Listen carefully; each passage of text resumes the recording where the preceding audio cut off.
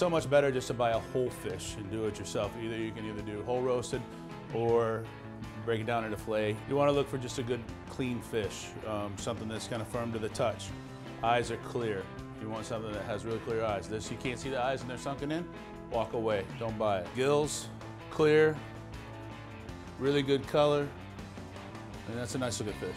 And cut right behind where the wing is, and then back up to the back of the neck, and then through the belly. Down the spine, make sure you come over these bones really nicely. There's a spine that runs right through here, and it goes up and over. So when you have the knife, you want to go in and then up and over. Down the rib cage. Now I cut it to right here, just because I want it to be easy to cut on this side as well.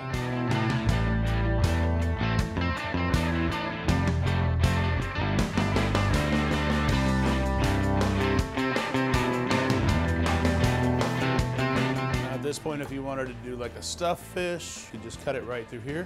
You want to fold this back, cut right through here, and then you can stuff it with like crab meat stuffing or vegetable stuffing, whatever, and then roast it. But if you want to just do filet, come through here. And then right down through here, there's a bone line that comes through. You can either sit with tweezers and pick it out, cut like this.